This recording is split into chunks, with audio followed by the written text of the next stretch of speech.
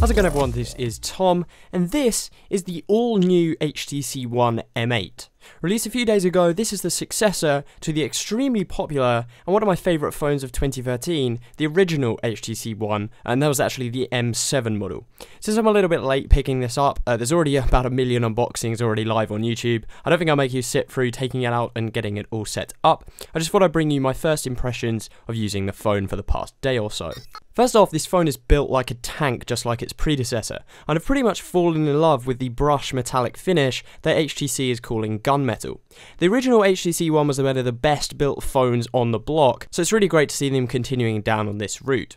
The phone is slightly more rounded than its last generation and includes less plastic and more aluminium, which is definitely the right route to take with it. I didn't think I'd like the rounded edges at first, but it definitely does feel better to hold in the hand. One of the bigger concerns with the original HTC One for a lot of people was the rather weird button placement. There was a big HTC logo in the middle, which kind of felt like it should have been the home button or something similar. This time we actually have on-the-screen software buttons, which is definitely an improvement in my opinion, but we still now have this kind of really weird HTC logo, which creates this big unnecessary bezel at the bottom of the screen and kind of puts the whole position of the screen off-center. A new feature with the M8, and actually this is the first time we've ever seen this in a smartphone, is the new addition of the Duo camera. This means that the HTC One has two cameras on the back, rather than one found in most smartphones. This actually allows you to refocus the images you take with the phone through a kind of a software feature within the camera application after you've taken them. In practicality, I've found this to be a little bit gimmicky at this point. Hopefully that can be improved via software updates though.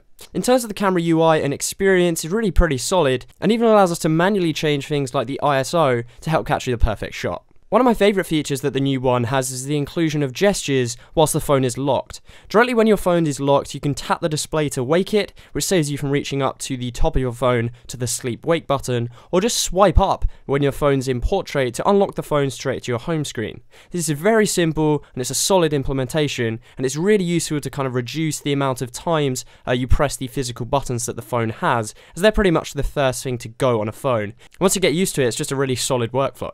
As you'd expect from a 2014 flagship smartphone, the HTC One M8 pretty much flies through Android 4.4.2 KitKat. It also runs HTC's new skin, HTC Sense 6.0. I've never really been a fan too much of HTC Sense, but this is definitely the best version yet. It's pretty clean and feels like an extension of Android as opposed to replacing it, which is one of the biggest gripes I have with Samsung's TouchWiz interface.